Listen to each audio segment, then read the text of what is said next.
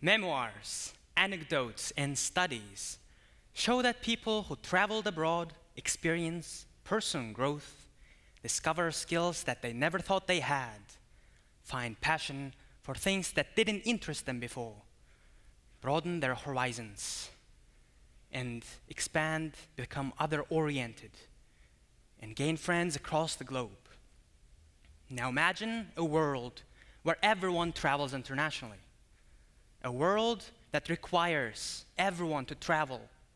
Schools, corporations, organizations, and organizations. Imagine a world that ensures that each and every individual gets to know or experience a categorically different country or culture. A world where people travel in order to be a better learner, contributor, leader, and an innovator. In essence, a world where we can all be Elizabeth Gilbert and eat, pray, and love. In the world of the future, people will be sharing their global experiences and visions and inspire others with their worldview. Students, for example, will study in Europe for a year, then volunteer in Africa, get an internship in Australia, and then work in Asia. And when they come back home, they will be exceptional, valuable assets to their communities.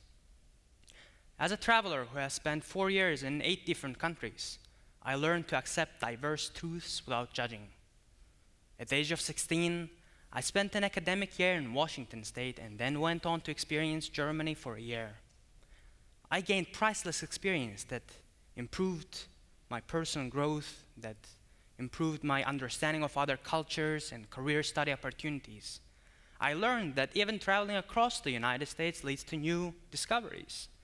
So if a person spent their whole life in a rural area, then experiencing urban lifestyle will give such an individual a rewarding life experience.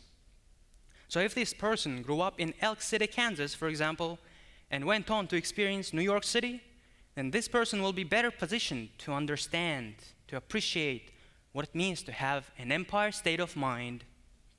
And what that means for such an individual back in Elk City can only be profound, especially if all 7 people in Elk City experience the same diverse experience, propensity for peace and non-violence, confidence, increasing literacy and curiosity, willingness to explore the unknown are some of the attributes that describe people who have broadened abroad. Now imagine a world where there are no borders, a world where everyone is a global citizen. I'm not trying to suggest erasing borders from the planet Earth, but physical borders led to psychological isolation. And I'm suggesting that encouraging broadening abroad of people is one way to diminish this negative externality of psychological isolation created by the politics of power. Yes, there are people with international backgrounds in almost every institution, but it's better to see once than to hear 100 times. This is the reason why we need to encourage international experiences in order to create an environment of educated people making educated decisions. It is of utmost importance to encourage this type of experiences. Now, I understand that some people do not have funds to travel internationally, but even traveling to the opposite corner of the United States can give such an individual a new creative flow of juices in their brains. And by the way, Canada and Mexico aren't that far away either. So, we all know that new innovations come from our previous experiences.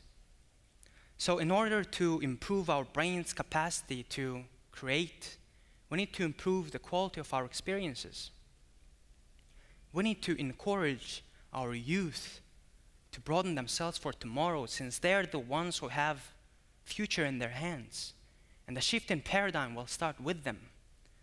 So according to Scandinavian Journal of Education Research, even short-term study abroad benefits personal growth, global awareness, career study opportunities. And over the course of 6 years, 347 students participated in research designed to weigh the impact of international exchange.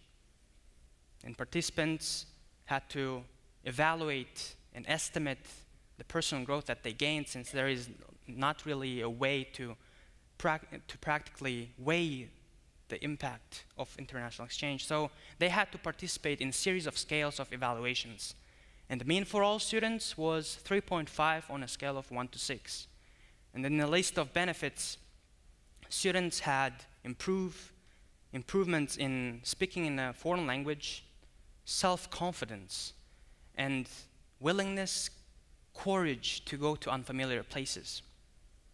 And of course, when there are benefits, there are challenges. And challenges included practical, mental, legal, and administrative challenges, barriers.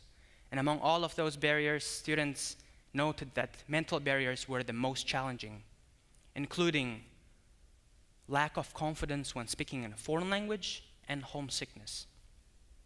But of course, as the time went on, those students grew to be stronger, and those challenges turned out to be benefits. The impact of international experiences is too beneficial to neglect. We need to encourage those type of things and make them compulsory, as they decrease violence, improve our creativity, and urge people to take actions in unfamiliar situations, which eventually shapes them into global citizens. Local citizens are usually too comfortable to be motivated to change things, while travelers see the need, see the urge to survive and take measures. So in order to create this generation of unique individuals with an urge to make the world a better place, it is important to realize that international traveling remains that missing puzzle piece in building the world of the future. Hostile environment, negativity, racism, and discrimination all starts from fear. Fear of the unknown. Fear of the unknown other. And the only way to diminish this fear is to go and experience what we fear and realize that there is nothing to fear, that we're all the same and essentially want the same things. Perhaps to eat, pray, and love. Imagine a world that is more connected than it is disconnected, as we're all internationalized with shared experience that nurture our common humanity. Thank you.